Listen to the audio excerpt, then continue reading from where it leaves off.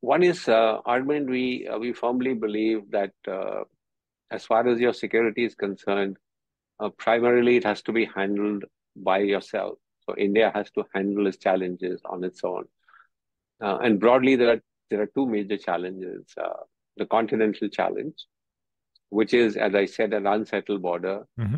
Uh, we are seeing, so prior to 2020, we were seeing something like 300 to 400 what we call LAC transgressions by the PLA.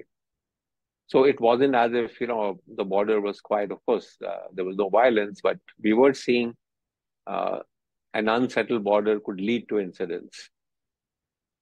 So that's the continental challenge. And then, of course, is the maritime challenge, where now we are seeing increasing presence of PLA Navy in the Indian Ocean.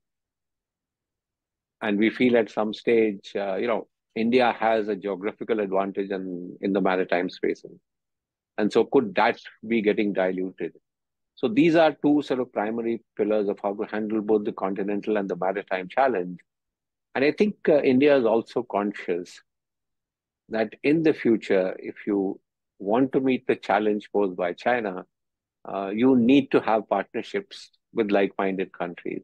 Right. And that is where groupings like Quad come in. That's where your partnership with countries like the US, like Japan, all these come in that we have a common understanding of what a peaceful Indo-Pacific should look like.